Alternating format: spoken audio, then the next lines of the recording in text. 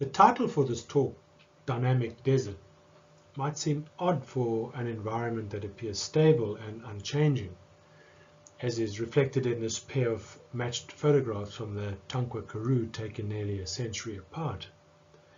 On the surface of it, little has changed, and one might be tempted to think of the entire Karoo in this way, an empty landscape dominated uniformly by small shrubs stretching to the horizon, unchanging over space and time. What I hope to show in this talk, however, is that nothing could be further from the truth. The Karoo is an extremely diverse and highly dynamic environment, and not only in terms of its biology. The archaeological and cultural history of the region is equally special and increasingly under threat from land use practices that do not appreciate the unique richness of the Karoo and the irreversible impact that these practices might have on our heritage.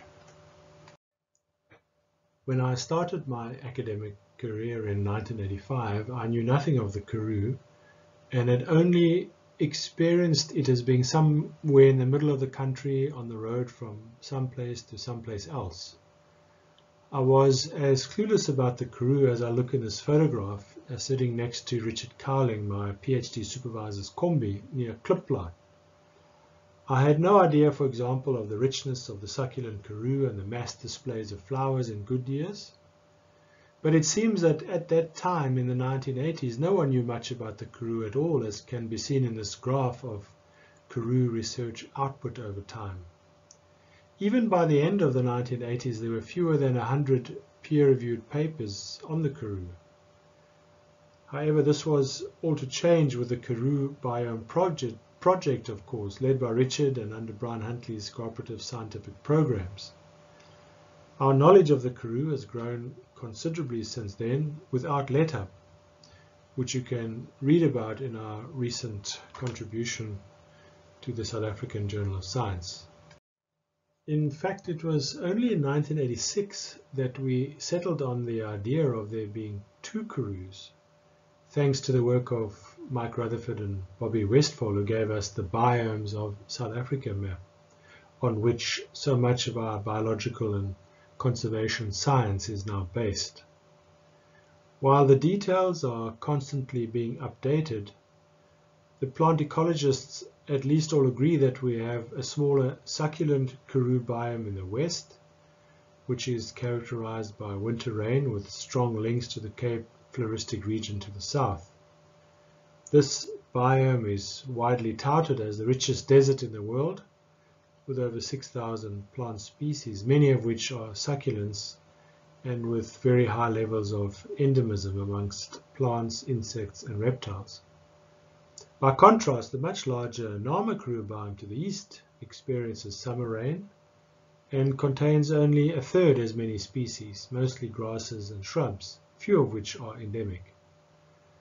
Both biomes are considered to still be in a natural state, although, as we shall see, this term natural means different things to different people.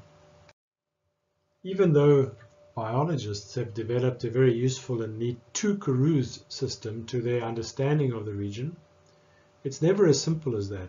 Local inhabitants of the Karoo have a wide range of names for different parts of the Karoo, such as the Tankwa Karoo, the Cope, the Hantam, Bushmanland, and so on, often with rather vague boundaries to each of the areas mentioned. But there are also magisterial district boundaries and local municipality boundaries, some of which have been redrawn over the centuries of successive governments. This makes it quite tricky sometimes to reconcile government census records over the historical period.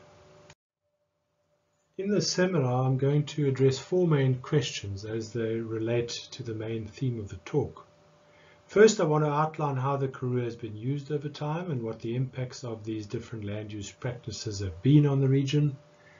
Then I'd like to share with you what I think is one of the most impressive South African conservation success stories of the last 20 years and the influence that one person's generosity and vision had on this process.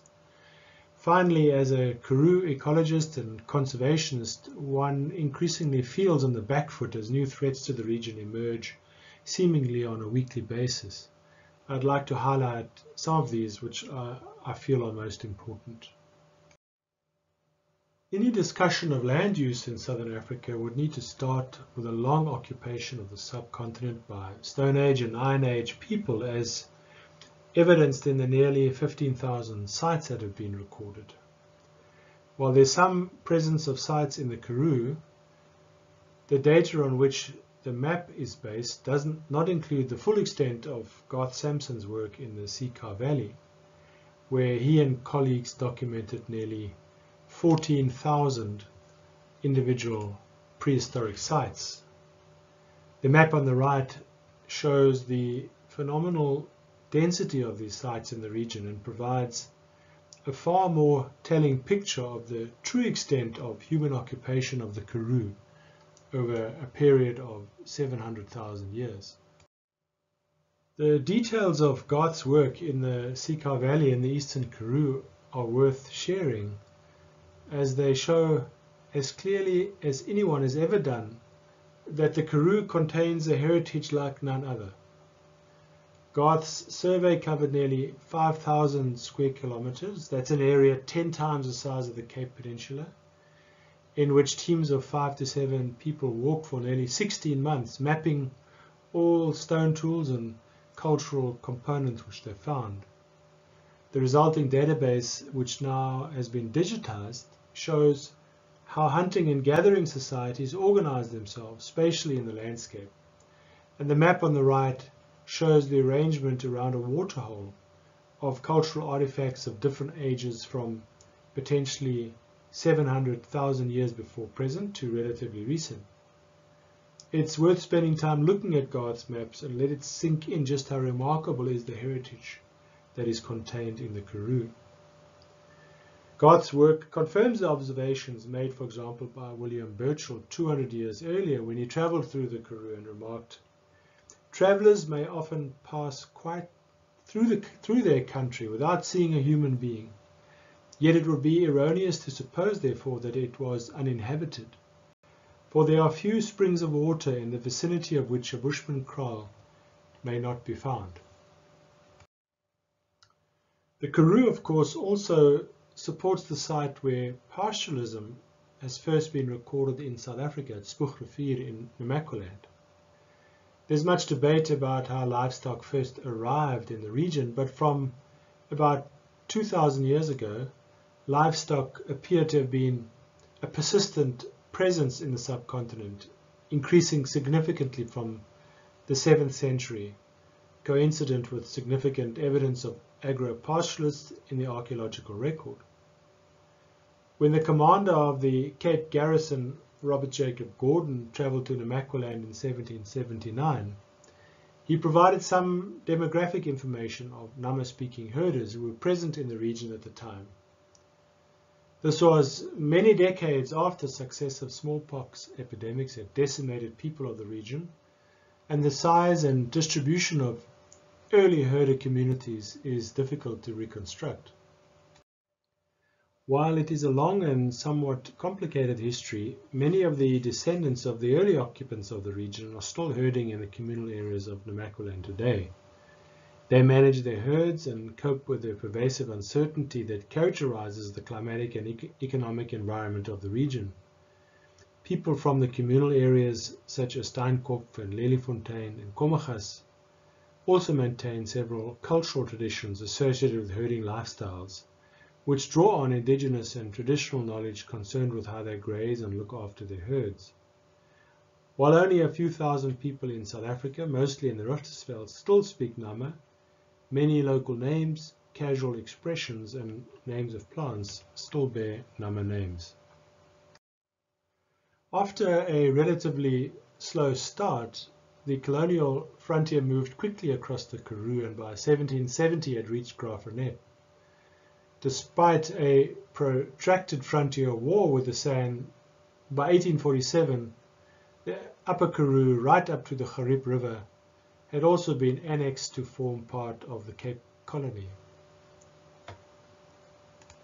Early settler farmers, the so-called trekboere of the Karoo, adopted many of the practices used by the original Khoi pastoralists.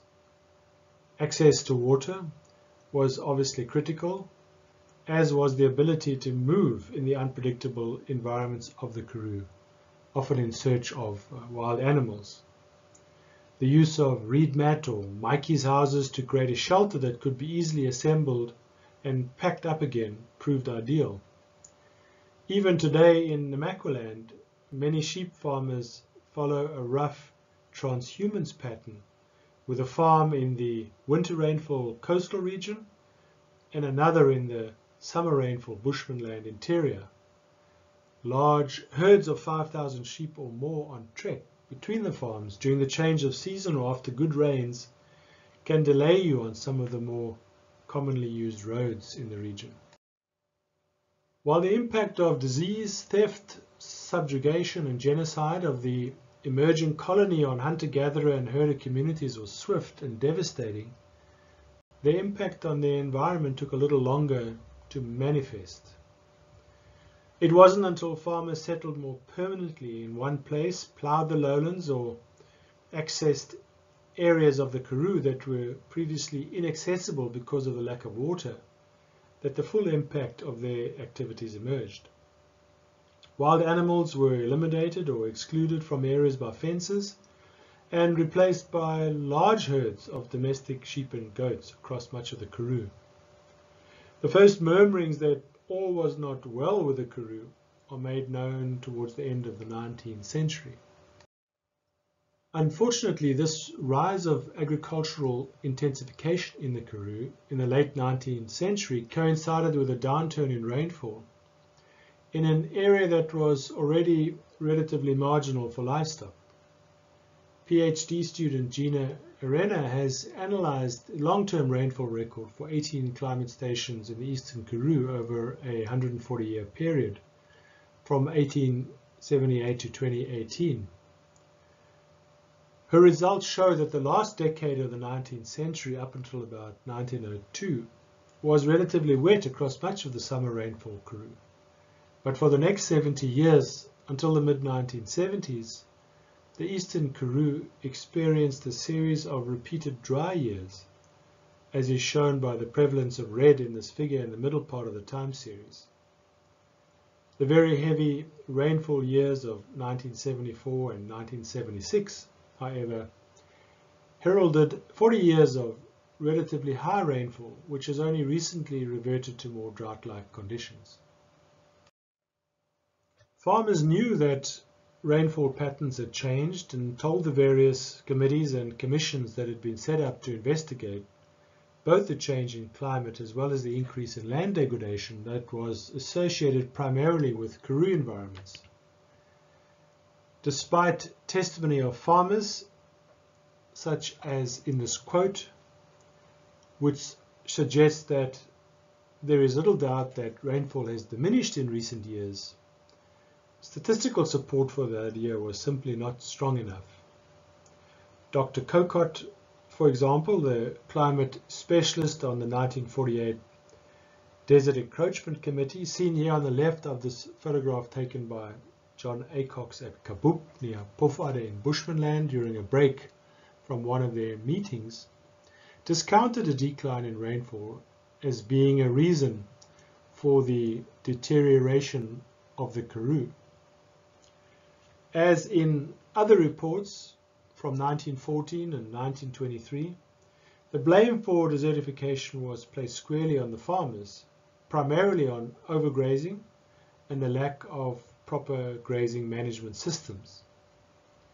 Just a quick aside here, the quokkaboom in front of Dr. Kokot in 1948 was still present in 2003, but has subsequently died.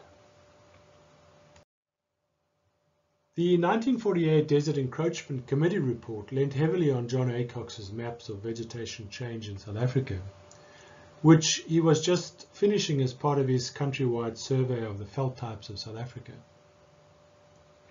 In the maps, John, seen here doing what he loved most, which was looking at veld, provided a powerful and enduring theory of how South Africa's vegetation had changed over time. His first map shows the vegetation of the country before people settled in the region, which, in keeping with the thinking at the time, he erroneously pegged at 1400 AD. The boundary between the Karoo and grassland vegetation is of importance here, as it is the grasslands in particular which John felt had been decimated by European farmers. His map of 1950 shows a northeastward expanding Karoo with advanced patches of Karoo shrubs approaching the current borders of Gauteng. And he was not wrong in this, as Karoo shrubs were clearly starting to dominate the Free State grasslands, such as at this site at Wepena on the Lesotho border. His 1950 map also shows the desert biome expanding into the vacuum left by the eastward expansion of the Karoo. More importantly, John argued, if we carried on like this, then by 2050, much of South Africa will be comprised of Karoo and desert. Thankfully, he was wrong about this, as one can see in this 2009 photograph of Wepena, and which I will elaborate on in some of the remaining slides. One of the main reasons for why the Karoo has not taken over South Africa is not only because the last 50 years have been slightly wetter, in the eastern Karoo at least, but also because livestock numbers have declined. Agricultural census data show a reduction in cattle, sheep, goats and horses since their peaks in the 1920s and 30s. Sheep numbers dominate the record and have declined by 2/3 from 11 million animals in 1937 to just 4 million in 2007. The reasons for the decline are complex, but include a shift away from subsistence to the commercialization of the industry, the stock reduction scheme of the South African government, which attempted to actively reduce livestock and restore the Karoo, and a reduction in the number of small, unsustainable farming operations as well. In fact, one of the most noticeable features of the Karoo today is the number of abandoned farms that are evident across the region, one of which is so beautifully depicted in this painting by Willem Pretorius entitled Verbyganger or Passerby. As farms became amalgamated into larger and larger economic units and people moved to the cities, many homesteads were abandoned and have not been occupied in decades. That then is a very brief history of how the Karoo has been used over time. What have been the impacts of these different land use practices, and where are we today in terms of the degradation trajectory predicted by John Aycox in 1953? The first job I had after completing my PhD in 1989 was to address this question, which in the meantime had become established dogma. The 1977 United Nations Conference on Desertification, Harold Dregney's excellent 1983 Global Synthesis of Desertification, and even UNEP repeated John Aycox's version of Karoo degradation. I teamed up again with Richard Cowling, senior on the right, and using a few different approaches, including historical photographs and repeated botanical surveys, we found little support for the expanding Karoo hypothesis. We suggested instead that the Karoo might not have been as grassy as proposed, and hinted at the role that an increase in seasonal rainfall might have had on the Karoo. But these were very early days in this debate, of course, and in 1994 I had the privilege of working with UCT colleagues William Bond and Willie Stock, which helped to refine the story a little. Because Karoo grasses possess a C4 photosynthetic pathway and Karoo shrubs are mostly C3, they leave a different isotopic signature in the organic matter contained in the soil profile. By measuring the ratio of C4 to C3 isotopes down the profile, it's possible to determine if deeper, read older, parts of the profile were dominated by grasses or by shrubs. This was a time when both William and I could still wield a pick and shovel, and we dug pits to nearly 60 centimeters, which is no mean feat in these hard Karoo soils. The results showed that the western part of the Karoo was probably always dominated by shrubs and had never supported a waving sweet grassveld. The area between Murraysburg and the Orange River at Colesberg was probably also never a true grassland, as envisaged by John Aycox, but a mixture rather of grasses and shrubs. The isotopic signature of soils in the Free State, however, indicated that the area was a true grassveld in the past and had undergone extreme changes in the recent past. John Aycox's idea of Karoo shrubs marching to Pretoria had some support in this analysis. The question of what has happened to the Karoo over space and time has kept me busy for most of my career, and I've returned to this theme time and again. I built most of my understanding around the interpretation of changes seen in the comparison of historical and more recent ground photographs, although I've also used other approaches such as aerial photographs or long-term botanical surveys as well. I've had a lot of help with this work from many students and from colleagues such as Rick Rody, Sam Jack and James Patek, amongst many others who have all been part of this interesting work. In order to take a repeat photograph, however, you first need the historical image. We're very fortunate in Southern Africa in having such a rich photographic history. Botanists such as I.B. Paul Evans, Rudolf Marloth, Margaret Levens, and John Aycox, amongst many others, took photographs of Southern African landscapes during their careers. And they are a rich source of information for anyone interested in traveling back in time. Our libraries, museums, and even some NGOs, such as the Mountain Club of South Africa, have also kept their photographic history. To date, our collection of historical landscape photographs at the Plant Conservation Unit comprises about 30,000 images from more than 80 photographers. Once you have the photograph and have found the general location of where the original photograph was taken, the work really starts.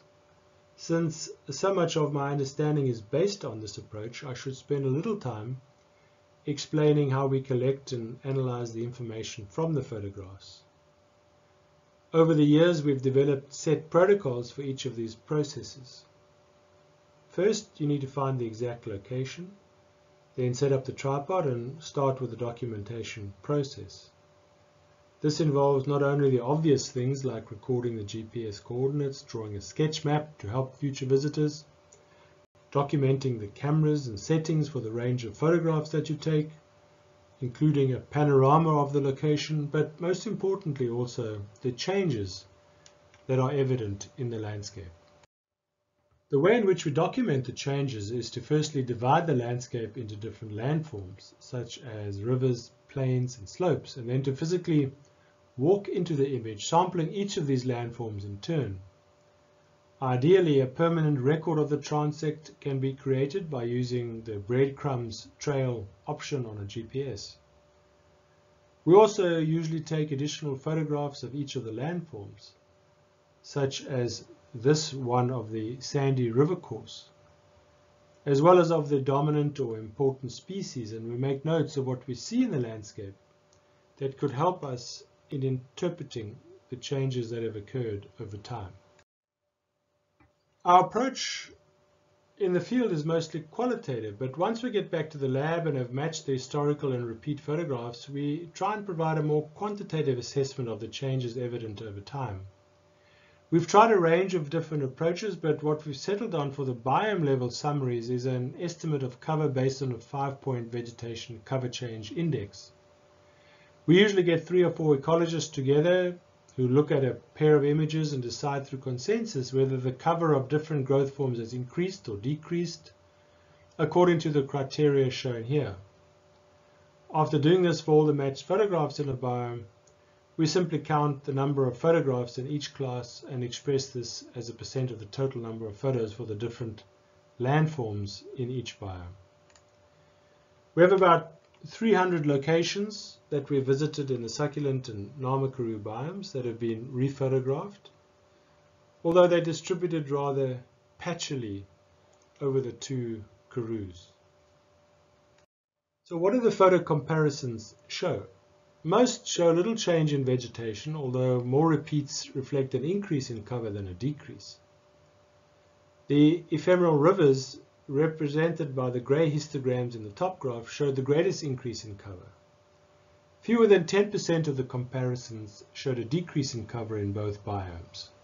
The take-home message here is mostly stable, with about a third of the sites showing an increase in vegetation cover. So what does this look like on the ground? I'll start with the succulent Karoo biome, where the decline in cultivated fields is noticeable. In the top photograph southwest of Springbok, fields were still being cultivated in 1957, but 50 years later they'd been abandoned and were slowly being colonized by early successional species and even some later successional species as well. This recovery of old lands is evident throughout Namaqualand, but ecological processes are slow, and more than 80 years at least is required for meaningful recovery. Heavy grazing by goats, sheep and donkeys usually results in the loss of perennial succulent shrubs and their replacement by annuals and short-lived species, such as are seen in this 1939 image in the Guchab Nature Reserve east of Springbok. Rest from grazing will result in the return of perennial succulent species, but it takes time. In some localities, such as near Kubus in the Richtersveld, heavy overgrazing has removed plant cover, which has started the process of degradation that is just about unstoppable. The loss of vegetation enables small sand particles to be blown around, and this makes it virtually impossible for any seedlings to establish, as they are quickly destroyed by sand grains. A large portion of the sandy plains around Kubus have lost their cover of the succulent shrub Brownanthus pseudo-schlichtianus, which used to slow wind speeds at the soil surface and prevent soil movement. But for the most part in the succulent Karoo biome, these two pairs characterize the kind of changes you are most likely to find in a comparison of repeat photographs. In the photograph on the left, taken near Louriesfontein in 1920 and again in 2005, there's clearly a slight increase in cover of low shrubs. However, in the photograph on the right, which is on the road from Nieuwoudtville to Colfinia, and which was first photographed by John Acox in 1958, there's very little change to speak of. The same species, and in some cases even the same individuals, are still present in the same bush clumps nearly 50 years later when Rick and I visited this site. It's a bit easier to document change when there's a mixture of shrubs and trees in the landscape, such as in this wide open valley just south of Toesburg in the Ladysmith Karoo. Here we have three photographs from 1919, 1993 and 2014, and one is quite hard pressed to find any major change in the landscape. Many of the same trees are still present, although at the browse line they're less apparent, especially on those species that are more palatable to livestock. The same plant communities still occupy the same environments in 2014 that they did nearly 100 years earlier in 1919. Ephemeral rivers are critical habitats in dryland ecosystems. Water flows through them occasionally, and change usually occurs more rapidly in ephemeral rivers than on the plains. Rivers are also often good indicators of environmental health for the wider region as well. As our earlier graph suggests, it's in the ephemeral river systems where woody cover has increased the most, as you can see from these two sites, one near Van Reinsdorp and the other near Lainsburg. While other species are present in the rivers, and sometimes aliens as well, such as Prosopis or Oleander, most of the change in woody cover that you see here is because of the increase in Acacia or Vechelia Karoo. Our interpretation of long-term environmental change in the succulent Karoo biome might need to change, as the region has just come through the biggest drought in living memory, and some areas are still being impacted. Anecdotal evidence suggests that some populations of succulent species in the Richtersveld, including some of the iconic tree aloes, have been devastated by the drought. Perhaps the most convincing canary in the coal mine to date is provided by Nick Hellman, Uta Schmiedel's 2020 article in Felton Flora. Their documentation of widespread mortality of several key species in the lowlands of Namaqualand provides the clearest warning yet of things to come. It seems that the plains environments are particularly badly affected, such as you can see in the right-hand photograph. What about changes in the Nama Karoo biome? As I mentioned earlier, the story here has been dominated by John Acox's views of an eastward expanding Karoo which was engulfing the Free State grasslands, largely because of overgrazing. Climate change projections suggest a similar contraction of grasslands, but this time it's because of climate change and a general aridification of the region. I've had the good fortune of working with colleagues like Morto Masibelele, James Gambiza, and William Bond on the problem. And Morto's PhD and subsequent publications rejected this view of a desertified Karoo. A general summary of change in the Nama Karoo is shown in the figure in the bottom right and shows that the majority of Morto's matched photos either show little change in vegetation cover or an increase, especially in the cover of grasses. This story seems to be the gift that keeps on giving, and recent work by PhD student Gina Arena has both broadened and deepened our understanding of what's going on in the region. Over the last 3 years, for her PhD, Gina has analyzed the data from over 18 climate stations, resurveyed 27 of Piet Roos' original transects in the Eastern Karoo, rephotographed more than 100 sites, and looked at historical stocking rates to document environmental change in the Eastern Karoo. Her results suggest that the trend of increasing grass cover has, if anything, intensified over time, both in the Nama Karoo biome as well as in the grassland biome. And it's also not just poor quality grass species that have increased in cover at sites that were previously dominated by Karoo shrubs.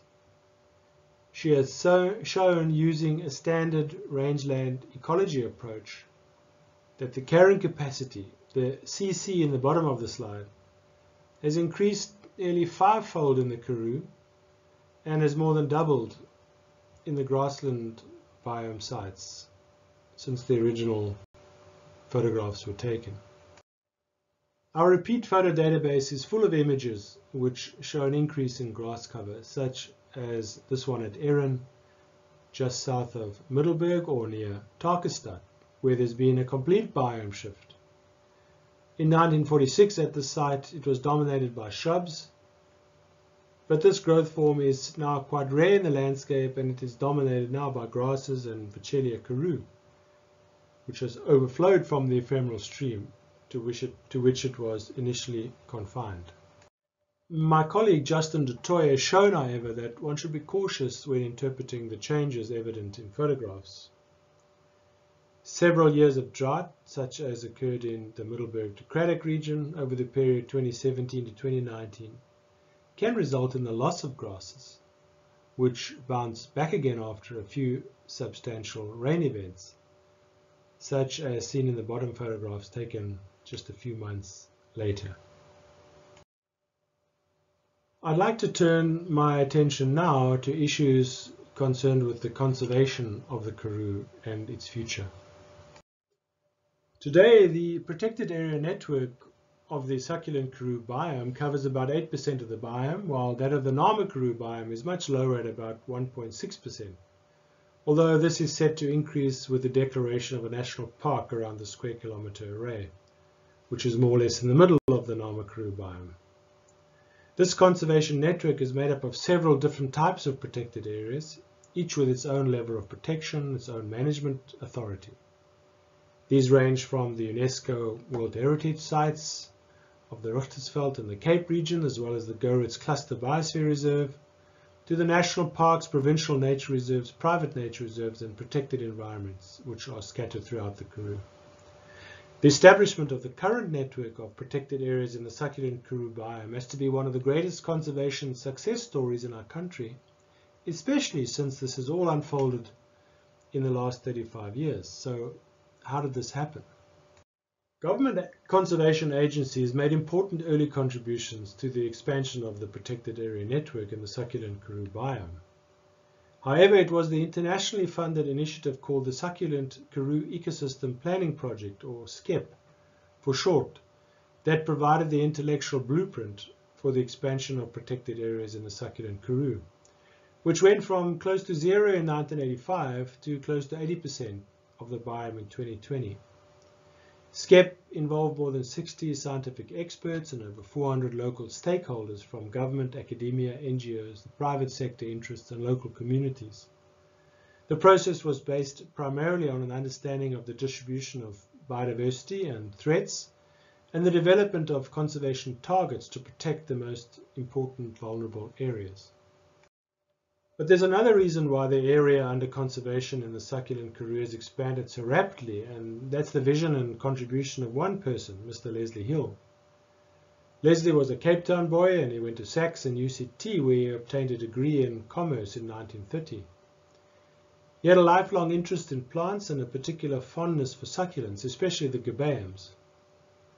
Leslie was a quiet and self-effacing person who shunned publicity, but in the mid-1990s, he established the Leslie Hill Succulent Karoo Trust. It was to be dedicated to the conservation of the succulent Karoo, and when he died in 2003, he instructed WWF South Africa to manage the trust. As a result of this generosity, Leslie became the first person to be recognized internationally by WWF as having made a gift to the earth as part of their Living Planet campaign. As soon as the trust was established, it got to work right away and hasn't really stopped. The graph on the top left shows a steady increase each year in the area that has been purchased for conservation by the trust. The axis along the bottom shows the years from 1995, while the y-axis is the area of land under conservation. In total, just over 230,000 hectares have been added, which amounts to about a third of all conservation land in the succulent Karoo. The other two-thirds have been added from the investments of the state via Sandparks, Cape Nature, or DENK from the Northern Cape, or from private nature reserves. An additional 60,000 hectares, which is not reflected in this blue line, have been added via the stewardship programs that have been supported by the Leslie Hill Trust and its partners, either in government or in the NGO sector. The graph on the right also shows that the Trust has tried to honour the wishes of Leslie by focusing on those areas he stipulated in the Trust deed, such as the Knysvlakte and the Namaqualand National Park. The bottom axis shows the names of the reserves, while the y-axis shows the area under conservation which the Trust has bought. In this closing section, I'd like to touch briefly on some of the challenges facing the Karoo biome. When John A. Cox warned of an expanding Karoo in the 1950s as a result of overgrazing, he couldn't have imagined some of the threats facing the Karoo today. In fact, this is probably the case for all of us who have worked on the Karoo. Recent social and infrastructural developments in the Karoo have happened so quickly over such a large area that we've been caught completely off guard, and our researchers lag behind the need for information about these new developments. The first of these threats is poaching. Plants, reptiles, and insects, such as the Cape scarab beetles, are all targeted, often in coordinated efforts. Large plants such as aloes and halfments, and small plants such as the conophytums and lithops, are threatened. The collapse of pachypodiums, the halfments in the matched photo pair from Haramup in Bushmanland since the 1950s, is certainly due in part to theft. Large crater holes are evident on the hill slope where plants have been stolen. Even though individuals are caught red-handed and fined very heavily, there's been a recent uptick in poaching activities. It's really difficult to control, however, as it often occurs with the direct involvement of community members and local government or law enforcement officials.